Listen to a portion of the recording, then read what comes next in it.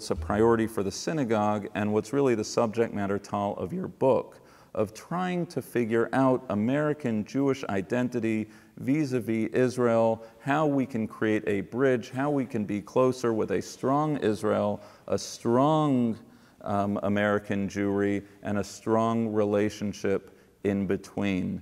I want to congratulate you on a marvelous, marvelous book. I'm going to begin with a question for you. Mazal Tov, Tal's new book, God is in the Crowd, 21st Century Judaism. Why don't we begin by you sharing with us the story of how this book came to be, your own journey that is described in this book. Share with us how this book came to be. Sure. So this book really began as a journal that I kept over about 20 years. Started keeping that journal at a moment of crisis when I first had to ask myself in a very fundamental way, why be Jewish? My journey to Israel started at a prep school in New Hampshire without not particularly Jewish environment, and that's where I spent most of my youth.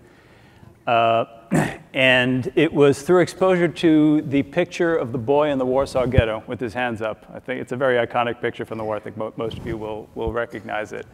And I remember looking at that picture and feeling like I was getting it wrong. It's framed in a way that it almost demands that you juxtapose this sort of innocence of he must be a 6 or 7 year old boy with the brutality of the Nazi soldiers with their guns kind of pointed toward him. And that never got to me. I looked at the Nazis, and I didn't know much about Jewish history, but I knew enough to understand that they're irrelevant. They are just that generation's manifestation of an age-old phenomenon.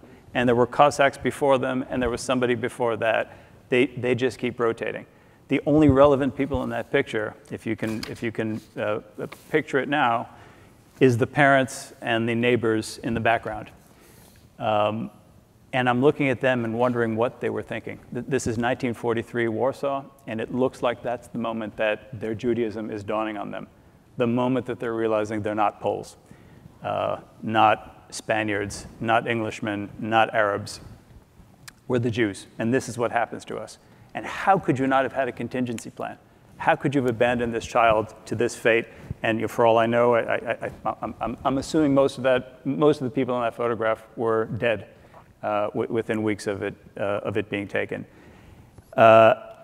Didn't take long to say, well, why are you identifying with the boy? Why aren't you identifying with the parents in the background? What's your contingency plan? What's your plan B? You're as American as they thought they were Polish. Why are you not guilty of the same negligence? And that's where my Zionism was born. That ended up in a series of decisions, errors, with me serving in the Israeli Air Force, becoming an Israeli citizen and enlisting. And it was only after years of service that I stepped back and asked myself, okay, something fundamentally has changed here, and we have to answer this question, why be Jewish? Because 90% of us are here in the United States and in Israel. Diaspora is no longer a useful model for describing the architecture of Judaism in the world today. And these are two jurisdictions where, arguably, I feel, anti-Semitism is really a fringe phenomenon. It's not real. You can be truly American in the United States. And we're watching that happen as we speak, as most Jews in this country are choosing not to be Jewish, not to raise Jewish children, and most of them will not have Jewish grandchildren. We have 3 generations left in this country, where when my grandchildren, again, assuming trends are linear, the chances that my grandchildren will meet another Jew of the opposite sex in the same age are slim, almost zero, except maybe in New York City. And Israel's facing its own issue, but the dilemma that we're facing now is if we don't have the anti-Semites to force Judaism on us, we need to choose to embrace it ourselves. The way we've tried to solve that in Israel is by having the government beat it into us, and that's not working. And maybe we'll talk later about how that manifests itself. And in this country, we don't even have the government, and we are voting with our feet. And this civilization, which has been around for almost 4,000 years, is dissolving in front of us. Now, we can decide that that's okay. I don't think it is. I think I'd like to continue. If we are going to continue, we need to reinvent ourselves. And that's what this book is about. Okay. Thank you, Tal. I mean, no, thank you. It's let's hope we have an upswing here, but that's certainly reason enough to write a book and to be prompted to write the book. Bret, welcome to the community. Welcome back. We've had you before. How would you characterize, we'll start with American Jewry, then we'll move to Israel. How would you characterize the crisis of American Jewry right now? Or is there a crisis of American Jewry right now? Well, first of all, let me begin by saying what a pleasure and honor it is to be here. And in particular, I'd never met Tal, but you have a wonderful book before you, and an extraordinarily, not just an extraordinarily thought-provoking one, but a very well-written one. And it's something I say about very few other writers. And especially for a first-time writer who's not even a professional writer, all the more impressive. So I really urge you to read it, because whether you agree with it or not, it's going to spark a great deal of thinking. Now, having said that, I don't agree with the analysis. I mean, I would agree with it in places like France, Germany, elsewhere in Europe, Latin America, where I think Judaism really has a crisis, in part a function of anti-Semitism and declining circumstances. But I think, by and large, the Jewish people are thriving as we haven't in more than 2,000 years. We're richer, safer, more mobile, more connected, more aware of different aspects of our identity. Jewish children have an extraordinary range of choices, and those choices aren't always in the direction of secularism. They're sometimes in the direction of greater religiosity. My oldest daughter keeps kosher. I don't. So that actually, my son does too, all of a sudden. My children fast on Yom Kippur. I merely diet. And all of this would have been unimaginable not all that long ago. Look, Jews, by some function of DNA or character or culture, are conditioned to think of themselves in a state of perpetual crisis, and there are good, there are good reasons. There are good reasons for that, but we have to take some stock of where we are and be grateful for what we have. I would say one other thing, which is that trend and truth are two different things, and we often talk about trend lines and think, you used the word linear in your analysis, but I know of very few trend lines that are linear. When I was growing up, Japan was going to take over the world because it was on a linear trend line to overtake US GDP by the time the year 2000 rolled around. Didn't happen. All kinds of trends that were anticipated didn't happen. There was a demographic trend in which Jews were going to become a minority to the west of the Jordan River. Actually hasn't happened. Why? Because Israel is defying demographic trends in the developed world, and even secular Jews have a rather a higher proportion of births. So all of these things need to be taken into account. That's not to say that we shouldn't take what Tal is saying very seriously, or to say that his prescriptions aren't ones we should not adopt. Because the reason trend does not become truth is because you recognize the trend and do something to change it. And I think what's important about Tal's book is looking at that trend line and offering some really innovative thinking about how we might go about shifting it. I mean, the beauty of the book is that it runs from your personal narrative, Tal, to drawing on descriptive assessments of what's going on in American Jewry, and then, of course, the second half of the book, which is the prescriptive part. So many of the personal reflections, the diary elements, have stuck with me. One of them, and I want to stick to American Jewry for here, is a scene where your brother came home from a winter break announcing he intended to marry a non-Jewish woman. And is he here? Yes. Wow, okay. And you're describing the scene with your father talking about the importance of Jewish tradition and how it went from generation to generation. And he responded, and one of you responded, are we not supposed to even date non-Jewish girls? What happens if we do? If it gets serious, what about conversion? Do we get partial credit if she converts? That's a different question. That's more complicated. But then the paragraph that I said, there it is. You write, it was Passover, and we were eating pizza as we debated the value of Jewish tradition. The unintended irony was completely consistent with our upbringing and comically incongruent with my father's admonitions. Where was the line between observing a kosher Passover and marrying out of the tribe? We were Jewish, but were we not American as well? Could the identities not coexist? Would we lose either identity if we married the wrong person? Did we have to choose? And if we did, was it not clear that we would be American? And then you go on and describe. But that scene is sort of representative of so much of American Jewry that we worry, we strike vault, the sky is falling, we quote intermarriage numbers and otherwise, but you know, ask someone to light Shabbos candles. Well, I'm not from, I don't live in Borough Park, right? What are you talking about? And so, I mean, can you give us more on that, Tal, about, I mean, the consistent inconsistencies of American Jewry? So I think one way to look at Judaism is as a big collection of tensions, right? We're constantly, as Bret said, we've been looking over our shoulder for many generations, and sometimes for good cause, sometimes maybe less.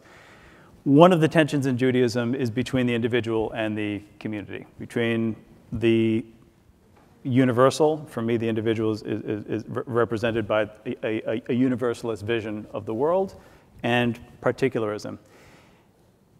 When we say this is the best time it's been to be a Jew, I'm speaking as individuals. It's the best time to be Jewish individuals. I think that tension is encapsulated in kind of the founding myth of Judaism. Forgive me if you don't feel it's a myth, but the Exodus. Right, to me, if you kind of look at the way we celebrate holidays, and you look at what the references that we seek to establish truths in Judaism, they tend to revolve around the Exodus, and it's almost, I often question what happened between Abraham and Moses. It seems like a very uninteresting part of our history. This is where we defined ourselves. Come to shul for the next month. It's all we're reading about. It's all we're talking about. What is the Exodus? This is where we become a people. This is where we get the Torah. This is where the end of which we arrive in the Promised Land. For the individual Jew, in this myth, 602,000 males departed from Egypt, went off into the desert following Moses, very quickly turned on Moses and said, it was much better in Egypt. You've brought us out to this miserable place, and who am I to disagree? They were there. And then they all died. Every one of them died. Two of them, almost everyone died. Two of the 602,000 actually set foot in the Promised Land at the end of that passage. It was the children and the grandchildren of those who departed Egypt who made it into the Promised Land. Meaning the founding gift of Judaism can only be received as a community, not as a collection of individuals. In fact, quite the opposite, and that sets the tension quite, I think, dramatically for Judaism. It was terrible for the individuals, it was wonderful for the community. We're on the opposite side of that today. When I look at intermarriage on an individual level, I love people. Jewish, not Jewish, it really does not matter to me. And by the way, subsequent marriages in our family were also to non-Jewish women. We're non-events already. We learned how to accommodate that. And I still feel the same way. But the numbers, and we can talk, I agree, Bret, linearity is a terrible assumption in any trend. But between linearity, you can go in two ways. You can go to cyclicality, which is where you're headed, which I hope that's where you go. You can also go to exponentiality. And I could make, I think, a pretty convincing argument that it's much worse than linear, what we're seeing right now in the United States. And I think on the most fundamental level, when I asked myself, and it took me 20 years of journaling to kind of come up with an answer, I don't know if it's a good answer, but you'll judge, why be Jewish? It's not an easy question. It's not an easy question. I understand why these people are leaving. I get it. And I don't want to condemn anybody for making that decision. I think it's if you find love in life, I've found that's a challenge. Grab it. You don't have to give horse in the mouth.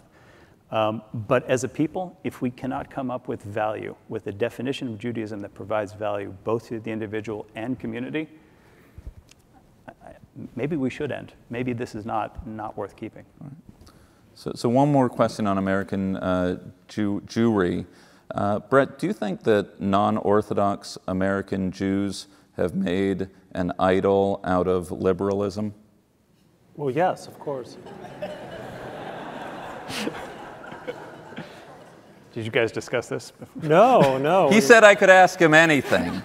But it goes to Tal's point about universal values and our ability to hold on to the particular, and whether or not, in raising the banner of tikkun olam, of justice, of a whole series of values, that we are doing this to our own, at our own peril. Well, right. I mean, why have the Torah when you can have the Democratic Party's platform? I mean, one and the same, right? And one of them is actionable and gets you invited to the White House.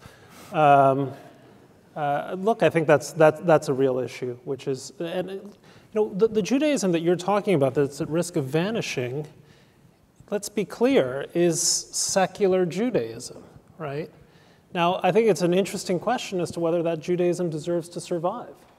Not that I'm not talking about the people, I'm talking about, well, what is this thing beyond Seinfeld references, matzo ball soup, and a few other sort of cultural tokens of a shtetl or of a society or really a civilization that you have left behind, making choices that maximize your own interests and those of your family. So when people talk about the death of Judaism, they're not talking about the death of Borough Park. They're not. What's going on there ain't death. It's a hell of a lot of birth, right? and many of us in this room said, well, that's the old Judaism. That's not us. Actually, no, that's Judaism. Now, I suspect many of those children or the grandchildren will end up migrating, as our grandparents did, to where we are now as more secular, assimilated Jews, and you'll have the process begin again. I think the real question is how do secular Jews kind of form a set of values that are distinctive, meaningful, and kind of keep you within the fold? And that's a really, that's a very difficult question. One of the answers to that, and it's in some respects maybe not a wholly satisfying answer, but I think it's an effective one, is our affinity with Israel and our sense that this is a locus of identity and pride and political thinking that distinguishes us from, say, the cut and thrust of most, kind of liberal Americans, especially as the Democratic Party adopts views on Israel, which are, I think, not my own, to say the least. So that's really, let's be more specific about the challenge. It's not, will Jews survive? Jews will do just fine. It's whether those of you in this hall, your grandchildren are going to want to return to this place. That's, I think, the interesting question to ask. Right. Thank you. Let's keep the conversation going and turn to Israel next, which is, Tal, your book lays out a crisis happening in Israel. And you speak of the secularists, the theocrats, and territorialists, and a perfect storm basically going on right now. Can you describe what the crisis is as you see it in Israel? Sure. Right, so I do see Israel as a national asset for the Jewish people. I'm not sure all Israelis see it that way. And I think at the heart of the crisis in Israel is exactly the same question that we're failing to answer in the United States, is what is Judaism? Can we define ourselves here? One of the, I think, important facets of what Judaism is, okay, how do we govern ourselves? And we've created sovereignty in Israel, which is a blessing, I think, and it's been a very exciting experiment, and still energizes me every time I touch down at Ben Gurion Airport. I have the same jolt of energy that I had 30 years ago when I went. I love that experiment, and it's beautiful. However, there are three competing visions for what Jewish statehood is in Israel.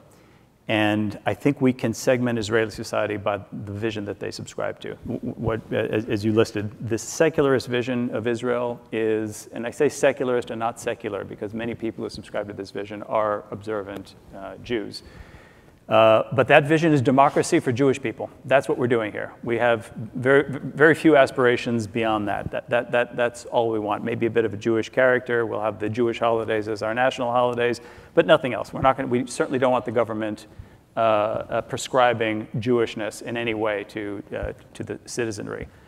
We have a small group that I call the territorialists that hold the value of land, the territory of Israel, above the value of democracy in Israel. And many of them, and by the way, these are some of my favorite people, the best people I served with. But their vision of Israel is antithetical. It just cannot coexist, especially with the current challenges and the demographics that we're talking about in Judea and Samaria. And then a third vision, which is theocratic. I call them the theocrats. This is a group of people who want to be governed halachically.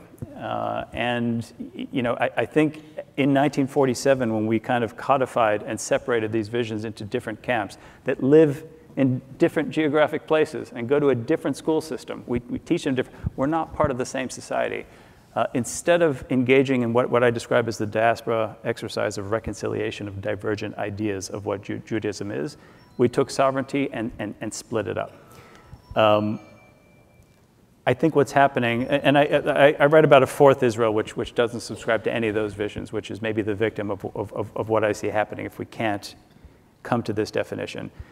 Here's, I think, the challenge in Israel, without grading any of those visions as better or worse than the others, is in order to survive in the Middle East, we have to be strong militarily, and I don't see that changing any time in the next generation or two. Again, I'm reluctant to predict, and I love to be optimistic, but I don't see strong reason to assume that that's going to change. We need to be strong economically in order to fund our military strength in Israel. There's about 20% of the Israeli population that is accretive on a tax basis to the Israeli economy, meaning they pay in, I'm talking about dollars or shekels, they pay in more than they take out. And there's about 80% that takes out more than they put in. Very similar to the United States and pretty much every capitalist democracy. We didn't invent that in Israel. What we did invent in Israel is that entire 20% is the secularists. Their vision is being defeated by Israeli democracy. They're growing at a slower rate than the rest. This is the group that pays the bills. It's also the group that sends their kids to fight the wars. The territorialists send their kids to fight, and I think they're the best people we have, but they cost us a lot. They cost us much more than they contribute.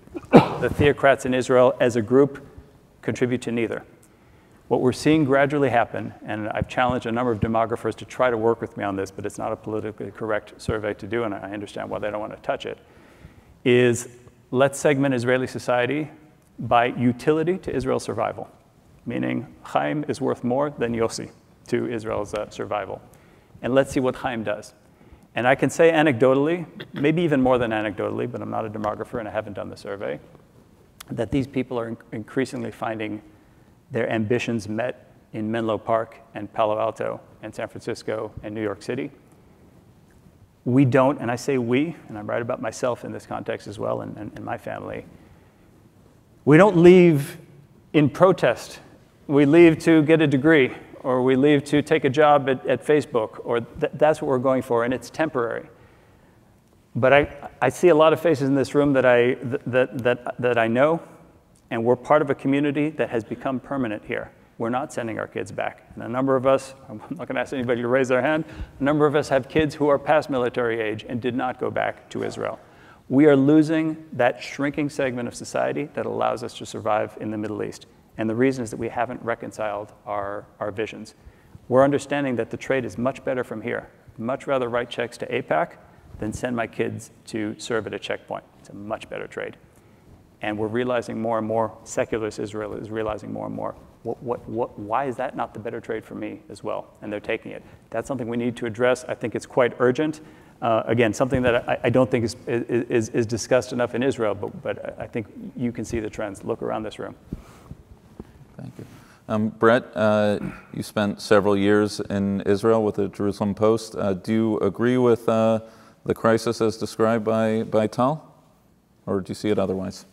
Look, first of all, I think we should be very careful about assigning utility percentages to any group of people. You end up sounding like Mitt Romney, and look how he turned out. With the takers and makers categories. You never know quite how things play out, and you never know quite how people who seem at some stage in their life quite useless end up playing outsized roles in their communities or in the economies. I'm sorry, but I tend to think of people in Silicon Valley as insufferable. And if that percentage of Israelis who go to Silicon Valley, I'm like, please be our guest, go, leave. Just because I don't think that the best of Israel is represented by some guy with some stupid startup that makes no money but is, overvalued by the market, doing something in Menlo Park. I'd much rather have some religious kid standing at a checkpoint, making sure that the people and the women and children in that particular community are safe, more than some idiotic app that has notional value and makes life worse, in aggregate. So I think that's important to say. I think the second thing, and you touched on this about cyclicality. I'm a great believer in cyclicality, and I'm going to tell you a story that a few of you have already heard. So about 200 or so, more than 200 years ago, a fellow by the name of Anton Wollheim converted from Judaism to Christianity. And then, because he was a Jew from northern Germany, he ended up, through some weird twist of fate, ingratiating himself with a Portuguese aristocrat and then acquiring the honorific da Fonseca. And the reason he did that is that the most influential Jews in Hamburg were Sephardic Jews, and so having a Sephardic-sounding name was terrific, even though he had already converted. So it was like the best of both worlds. Like, I'm an ex-Sephardic Jew, right? Although he wasn't. Anyway, this da Fonseca converts to Christianity. This is, 1820 or so. A few generations later, his grandchildren are staff officers with Kaiser Wilhelm. A generation after that, his great-grandson ends up being murdered as a political prisoner in Buchenwald for the crime, as defined by the Nazis, of Ausländerfreundlichkeit, which is excessive friendliness to foreigners, xenophilia. He was put to death for xenophilia, relevant in this day and age too. His 11-year-old boy, this is 1944, I guess 10 years old at the time, because of the devastating loss of his father, grows up and becomes obsessed with his Jewish roots, is an avid Jewish genealogist. That man's daughter also becomes obsessed with the family's Jewish roots, gets a PhD at Cambridge on a Jewish theme, meets an Israeli guy while she's at Cambridge. The Israeli guy is a secular Israeli, 100% secular. She moves to Israel to be with him, and she decides she's going to convert. So while she goes, she's with Shlomi Gestetner, taking conversion classes in Jerusalem. This Israeli guy says, I should know the first thing about Judaism. He goes to a yeshiva. He becomes ultra-Orthodox. Their relationship comes to a crashing halt, right? And that woman, that young woman with a PhD from Cambridge, is stuck in Israel, doesn't know what to do with herself. She says, I've always been interested in journalism. I think I'll get a job in journalism. She gets an internship at the Jerusalem Post. There's a young new editor at the Jerusalem Post who spots this tall, blue-eyed, blonde goddess, is instantly besotted, right? And they end up getting married. We're talking about my wife and we're talking about me, right? And now my children keep kosher, and they're German citizens, by the way. They also have German nationality. So all this tells you, and by the way, the person who ended up converting my wife is a distant relative whose name is Volheim from umpteen generations, before, but they were converted because my father-in-law knew the genealogy. All of which is to say that, the God works in mysterious ways. And you have to have a certain kind of faith that if we've been around for over 3,000 years, maybe there's a reason. And maybe there's a wisdom, shall we say, the wisdom of the crowd, that knows things that none of us know individually. I would buy that. So you open the door. So let me take the bait. Your children aren't recognized as Jews by the state of Israel. They are, but that's a long story. Oh. So in that moment, to move it to this vision of this relationship between American Jewry and Israel, or the very fact that, where a conversion happens and who recognizes what, and to this question of the theocrats in Israel and a divide about who gets to define who is a Jew, what is or isn't Judaism. I think we are at a moment of, whether it's crisis or not crisis, of divide. And Tal, maybe you could, because that really gets to the heart and soul of what you write about the emergent vision in Israel of Judaism and this what's going on in American Judaism. Right. Yeah, I'm not sure I would call it crisis either. I call it inflection. This is a point where we have to do something. And Bret, whether you're right or I'm right, I kind of equate it to, let's take it to the Middle East in the last couple of weeks. There's a missile in the air. It's got us. It's locked on us. We can see that. Now, we can sit here debating whether it's going to hit us or not going to hit us. Either could happen. We don't know. Or we could take some sort of action to avoid being hit and continue with our mission. To me, I'm not, and I don't try to make a precise prediction in the book. I don't know, right? Could be cyclical, could be exponential, could even be linear. Who knows? I think there's reason enough to take action now, and I think it's kind of win-win action that we should be taking. I don't like the idea, and I accept if others do, of a kind of a very cloistered, ultra-Orthodox constituency defining Judaism for the coming generations. By the way, I don't think it's in sync with Jewish history. I think what we're seeing today, in many ways, is an aberration. This is not a group that can legitimately lay claim to sort of the mantle of traditional Judaism. In many ways, it looks very different from anything we've seen in the last 1,800 years. We can come up with a vision that is beautiful, inspiring, that we'll want to opt into, and whether we're going extinct or not, I think that's a good thing. I think that's kind of where we probably agree. I think that's the important point. Okay. Bret, on the relationship between American Jewry and Israel,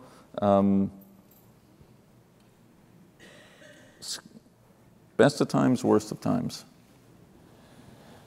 Look, the relationship is basically a pretty healthy one, right? I mean, there's always, the real concern is whether younger American Jews feel the same kind of connection that my generation or older generations felt. I suspect in some ways it might be a stronger connection. When I was 15, I spent a summer on a kibbutz, kibbutz Hefzibah, up in near Afula. But I kind of did that because I had some relatives who lived on the kibbutz, and it wasn't easy, as a 15-year-old to go. Now, because of birthright, it's fantastic, and not only do you go, but you hook up, so it's like a twofer. That's the explicit purpose. It's like discover your Judaism, and she's hot.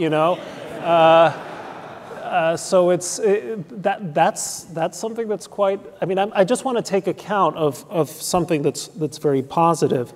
Now, look, there are a number of tensions, and one of them, of course, is the fact, it might be momentary, that Israel is moving to the right, and young people tend to be on the left. And my dear friend and colleague Barry Weiss and I have a piece coming out in the Times tomorrow, a joint byline, talking about what we think is the idiocy of Israel arresting and deporting political activists at the border because you don't like their views. Because whatever you think of their politics, and I frankly, I deeply dislike their politics, you have to ask yourself, what exactly is Israel advertising when it kicks out this or that activist? It seems to be advertising its own sense of insecurity, and the cost of that is much greater than whatever you're saving by not having some schmendrick go to the security wall and make a speech.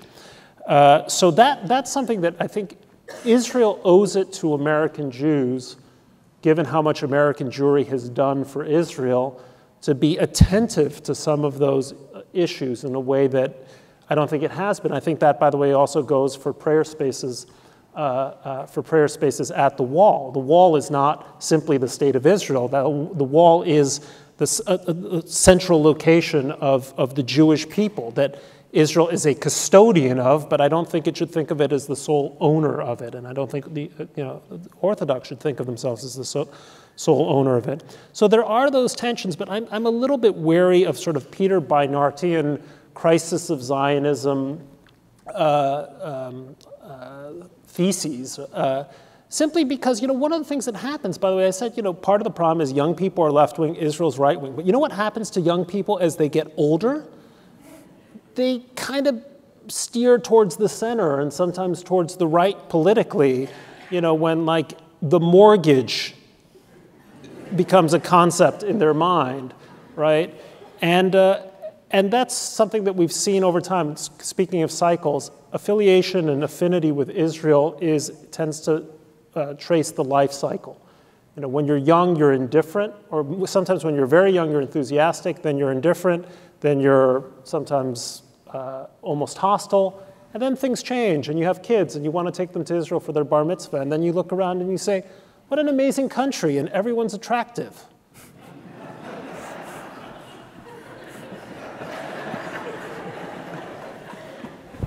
Look at him, the perfect specimen. So Tal, we should hang out more often. He wasn't this good looking at Exeter. Now, Tal, you describe these three options that Israel has in your book. You basically say there are three options here, and this is, I'm trying to build off Bret, but there's no obvious way to do that in terms of his comments about your looks.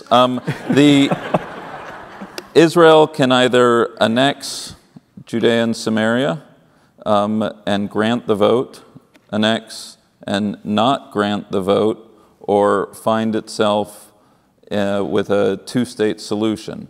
And you say none of those three seem possible right now, and you spend some time in your book describing that, which I think cuts into this question of what's happening, whether it's young or old American Jews who are staring at the possibility of an Israel emerging that is not a democratic state. And I know, Bret, you not too long ago wrote a piece on the nation-state bill, I believe. So do you see that inability to arrive at a two-state solution as a crisis on its own right and vis-a-vis American Jews' relationship to Israel? Well, I think it actually is solvable. And I agree with you that there is a tie-in here. I would start with just saying we like to think in clear categories, and that could be very useful, but can also be misleading sometimes. Sometimes we miscategorize. Israel is not just a country. We have a separate ambition. We are the nation state of the Jews. What does that mean? We started talking about the difficulties of defining that. I think the notion, at least to me, is that it is an asset of the Jewish people.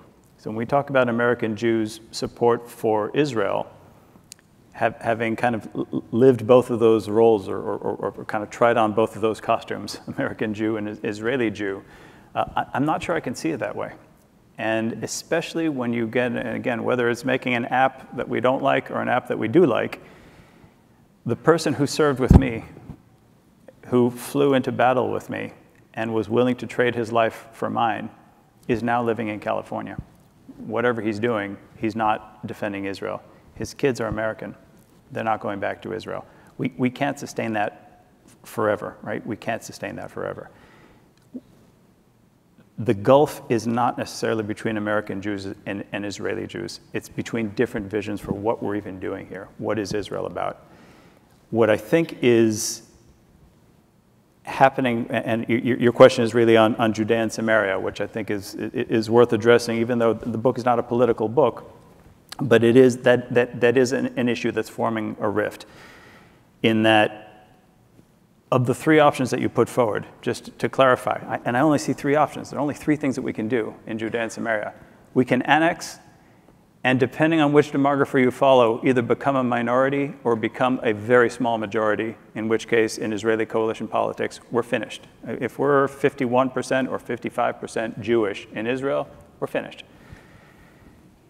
We can annex the land and not the people, which certain people in Israeli politics are advocating, maybe not in so many words, but that's what they're advocating, in which case we actually do become, and that's a term I've been bristling at for 20 years, apartheid state, but that is exactly what that will be if we take that course, in which case there are very few people I know who are willing to lay down their life for that. And we need these people. We need these people. I mean, when you see it from the inside, it is striking how few people our survival is dependent on at this moment. And these people, by and large, if you're going to categorize, are in a category that is not going to die for that. And then the third option, which is just terrible, it's not suicide, is what I think we need to do, which is get out. Get out. And let's not sell ourselves a false bill of goods. This is not me advocating for kind of the left in Israeli politics, because it's not Singapore. And Shimon Peres got it wrong, I think. Let's assume the worst. Let's assume Judea and Samaria tomorrow looks just like Gaza. Let's assume that there will be zero Jews, that we will be ethnically cleansed like we were from every single city. The Baghdadi Jewish community is 1,000 years older than Islam itself. How many Jews are there in Baghdad? How many Jews are there in Damascus? You cannot be a Jew in the Middle East today unless you are the sovereign. That's the rule in the Middle East. I can't see us fighting for a situation where we're going to give that up. We have to be the sovereign. There will be no Jews in Hebron. I think it's a travesty. I think it's unjust. I agree. And I agree with the territorialists that this is not fair. But it's the only solution that's not suicide. And again, the rift that forms, I think the rift you're defining is only part of it. It's not across the Atlantic. It's within Israel itself. You know, there's a story, Clark Clifford, who was instrumental in Truman's recognition of Israel, then was Secretary of Defense under LBJ. After his stint at the Pentagon, he became a kind of a Washington super lawyer. And he was one of those guys that wealthy people with Washington problems went to because he could open the right door, he could pull the right lever, and he knew everyone. This is before BCCI, but anyway, that's another story. Anyway, so there's a story about Clifford that some guy goes to him with one of those classic Washington problems, and the deal was, and this is like 1971 or something, if you wanted time with Clark Clifford, it was $10,000, which was actual money back then. So the guy ponies up $10,000, explains his problem to Clifford. Clifford sits there, mulls it over, and he says, do nothing. And the guy's like, nothing? It's like, just do nothing. So a few days later, in the mail comes a bill for $10,000. The man is enraged, goes back to Clifford, storms into his office to remonstrate, I paid $10,000, all you did was tell me to do nothing, and this is an outrage. Clifford gives him a very direct look and says, "Do nothing." And a few days later, he gets a second bill for another $10,000. There's a lot of wisdom in what Clifford proposed. There's this constant feeling like, well, you've got to do something, right? Well, why? There are all kinds of problems in our lives when you just hold off until some ripening occurs. And then you'll act. As another great Jew once said, Herb Stein, said, when a situation can't continue, it won't. So we have to wait until that moment. But right now, you're absolutely right. All the options are dreadful. And the best option is do nothing. Because in theory, what we desperately need is a two-state solution. But we need a two-state solution where the second state, where the Palestinian state looks like Costa Rica and not Libya, right? Or Yemen or Lebanon. Now that's going to require some transformation in the culture of the Middle East and transformation in Palestinian culture. But we know historically this happens. I mean, it usually happens when you get totally annihilated in war, as it happened to Japan or as it happened to Germany. But throughout the Middle East, if you actually spend time traveling there, it's not all, Aleppo and Beirut. It's also Abu Dhabi and Dubai, and even in places in Saudi Arabia when they're not murdering journalists, where there is this recognition in much of the Arab world that they have squandered 72 years of their history in this fruitless, maniacal attempt to foment hatred against the Jewish state, which simply turned back on them and left them backward and broken.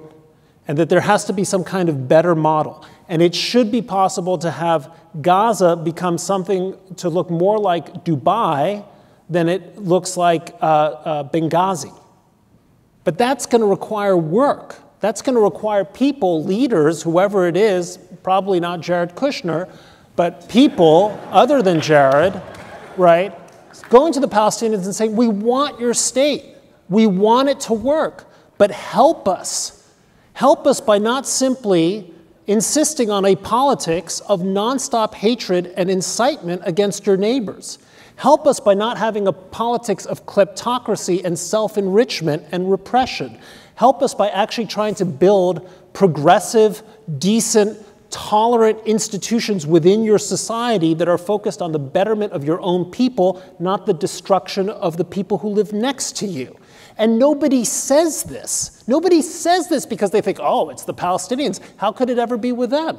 Well, don't subject them to the soft bigotry of low expectations. It would be an amazing thing if all these leftists around the world who are so mindful of Israel's moral failings actually devoted some time to saying, it's a shame that Mahmoud Abbas is now in the 14th year of his elected 4-year term of office.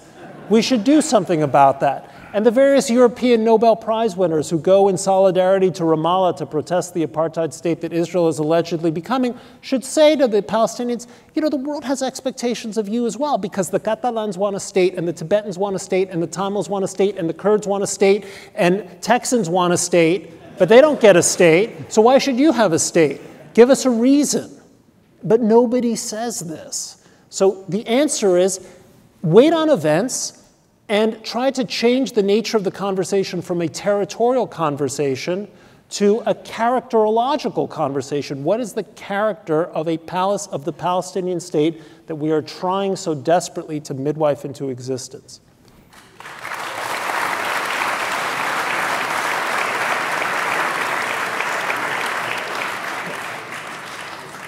Friends, we're going to open it up for some questions. My question is for Mr. Stephens. I find it interesting.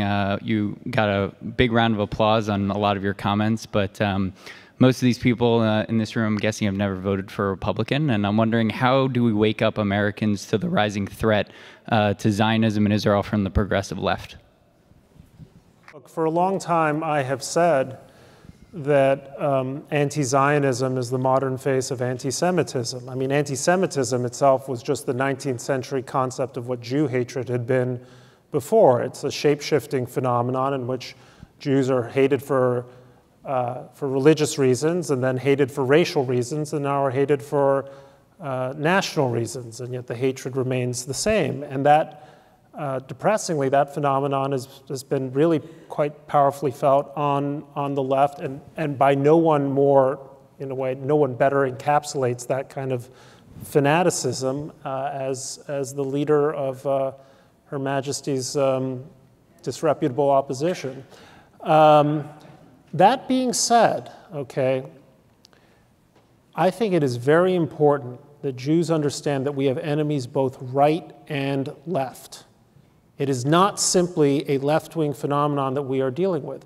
When you have someone who is saying that the international bankers and the globalists are conspiring with the open borders crowd to destroy our prosperity and our sovereignty, that person may not be an anti-Semite, but every anti-Semite who hears him knows that he's just a step away from the conclusion they've already drawn, that the international bankers and the media conglomerates, right, and the globalists and the Davos crowd have another name, and it's Jews.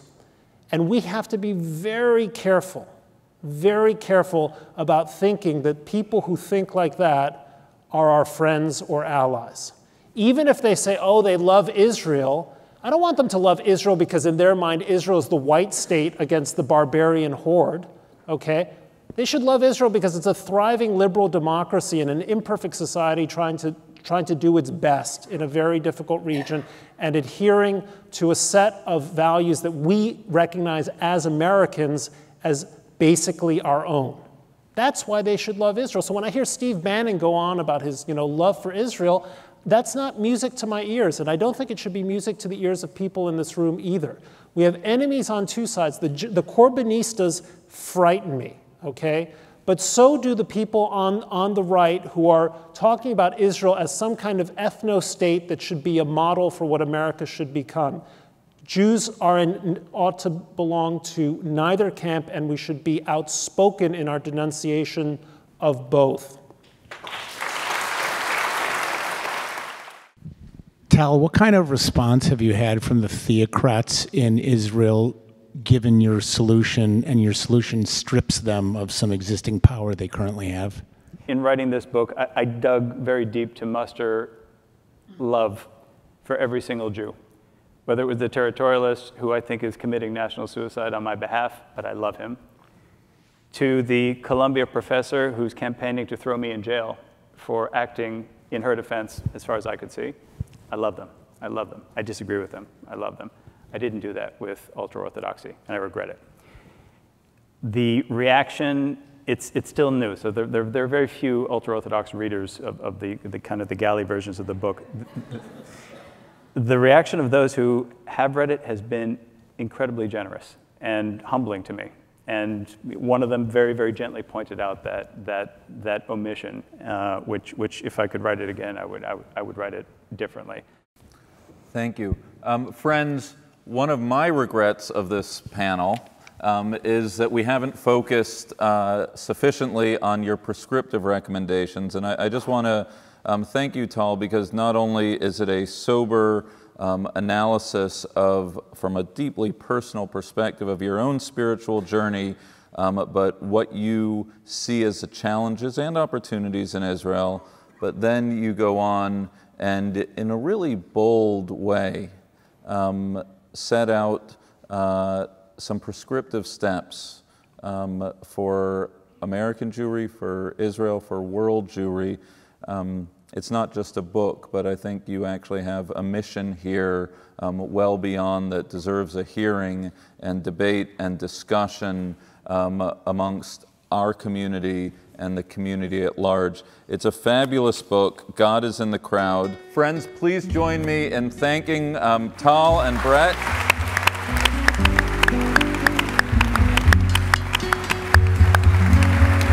And I wish everyone a good evening.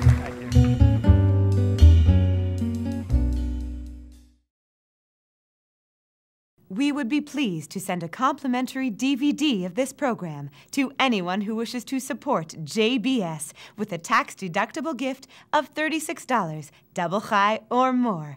Simply visit the JBS website at jbstv.org and click on the Donate button to make a donation by PayPal or your credit card. And please, indicate the program for which you would like a DVD. Or you can send your tax-deductible check to JBS, P.O. Box 180, Riverdale Station, Bronx, New York, 10471. And again, please remember to indicate which program you would like to receive with our compliments. And we thank you for your kind support.